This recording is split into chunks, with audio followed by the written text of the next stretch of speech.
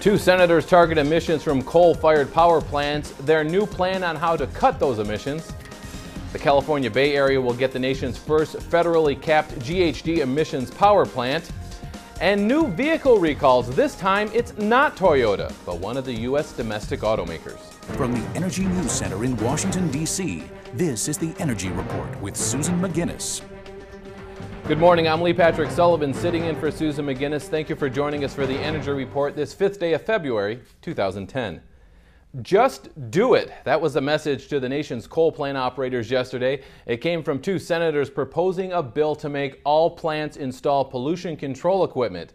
Delaware Democrat Tom Carper and Tennessee Republican Lamar Alexander want to amend the Clean Air Act and force older plants that had been grandfathered to now clean up their act.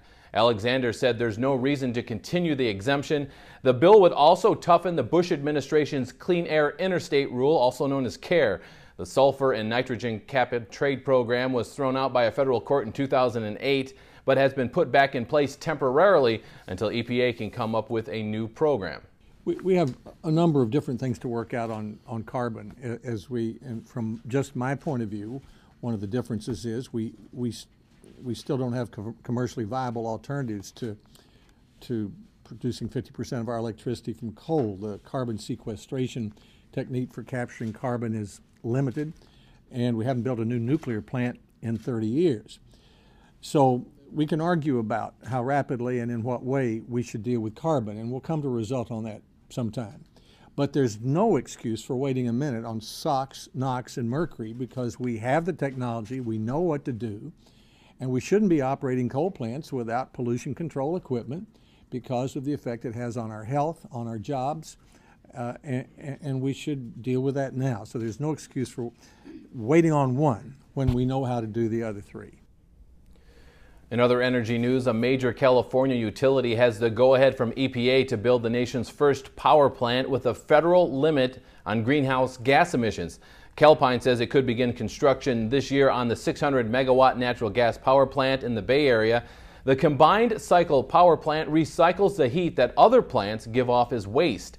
Calpine volunteered to set the limits, but the state already tries to limit emissions by requiring utilities to buy electricity from plants whose emission levels are the same or lower than a typical gas-powered plant.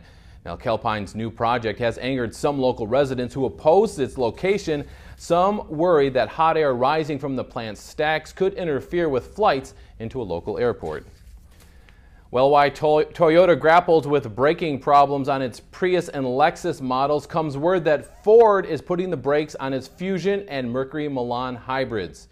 Now, the company says it will fix more than 17,000 hybrids. The issue is with the regenerative braking system. Ford says a software glitch built on hybrids before October 17th could cause drivers to perceive a loss of braking. Now, motorists had noticed the cars wrongly shifting from regenerative braking into the normal mode after hitting potholes or bumps. The problem is restricted to hybrids, which use regenerative braking that capture energy to help recharge the hybrid's battery. Now, Ford says it will notify car owners when to bring their cars in for the software fix.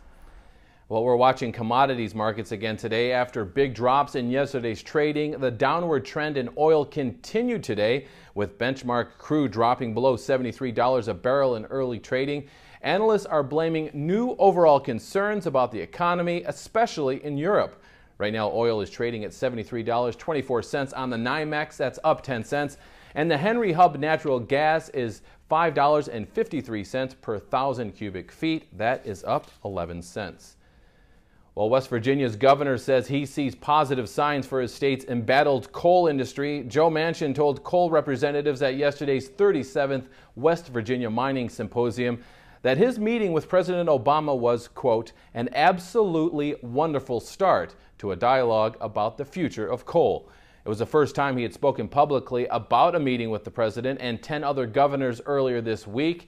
Now, Manchin also told reporters that he respectfully told the president, quote, the perception is the administration does not realize the value of what coal and coal-fired energy has done for this country and will do, he said. Now, I'll continue, that we agree that there's a transition. Yes, there is a transition over the next 20, 40 to 50 years. Now, the governor says he's convinced the president believes the country has to be a leader in clean energy or finding a fuel for the future. Now, one top climate scientist says this summer's Arctic ice melt could be a double whammy. The head of the U.S. National Snow and Ice Data Center, Mark Cerise, says the ice is growing slower than normal this winter, at about a third of its normal pace, and what's there is thinner than usual. He says that could mean an early, fast ice melt later this summer and possible changes in seasonal weather patterns. All right, here's a look at the goings-ons around the Beltway at 11 a.m. The AMS continues its climate briefing series with a session on climate change and human health. There will be 2 sessions. The morning session starts at 11 at 210 Cannon, and the afternoon session starts at 2 p.m. in 406 Dirksen. And at 12:30, President Obama speaks at a training center in Lanham, Maryland. Also at 12:30, Commerce Secretary Gary Locke delivers the closing keynote address at RETEC 2010, the Renewable Energy Technology Expo. That's at the Washington Convention Center. And that's the Energy Report. Thank you for joining us in the Energy News Center. If you have any suggestions or comments regarding our programming here on Clean Skies New, we would love to hear from you. You can email us at contact@cleanskies.com. And just a reminder, you can also follow us on Twitter and Facebook. I'm Patrick Sullivan, and you're watching Clean Skies News.